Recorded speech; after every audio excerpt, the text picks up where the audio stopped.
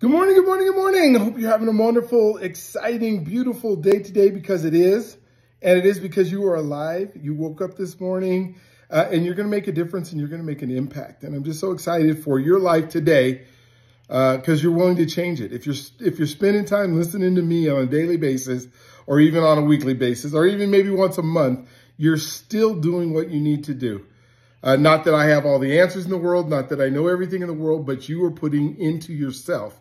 And you are feeding into yourself the knowledge. Now, the thing is, like I talked about yesterday, is taking action. And so you got to take action on your thoughts that you have. So today, we've been talking about habits, and we're on day 14 now. So we're on day 14 of creating a habit, and you are doing these with me.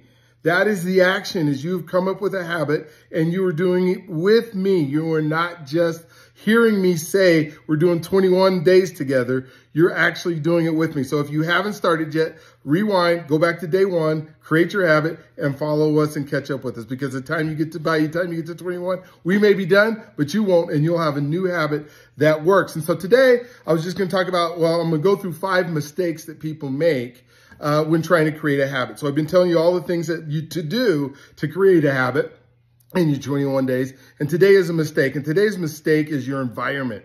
You have to control the environment for your habit, whatever that habit is. So for instance, if I'm doing my to-do list, I have to have the materials available to write my to-do list down on, right? If all I have is sticky pads everywhere, that's my environment, right? That has been my mistake, is grab a piece of paper anywhere and just start writing on it. So I got rid of the sticky pads that are around. I still can take notes. If I go down to them, I have to find them. I have my notebook with me wherever I go.